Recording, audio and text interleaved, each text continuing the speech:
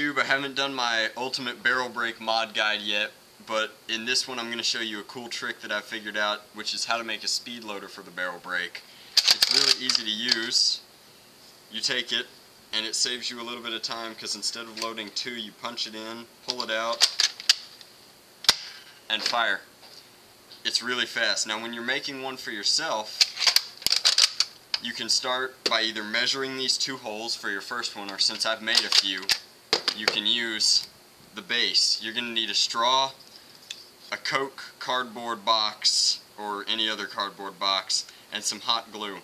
You're going to want it to be relatively short, your peg, so that it comes out easy. So I'm going to take 2 lengths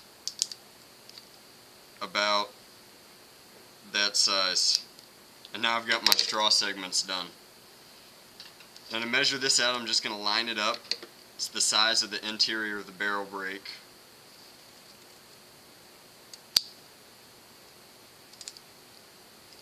And cut it out.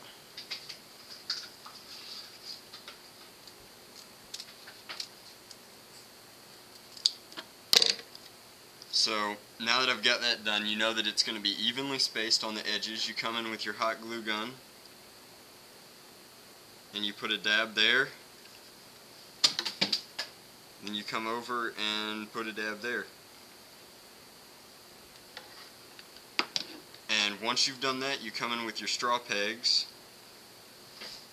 and you put 1 on each dot of hot glue and just rest them and let them dry there.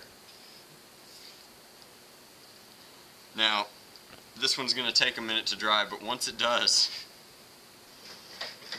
you set your darts on the pegs and you're good to go. So that's how you make the speed loader for the barrel brake, and thanks for watching.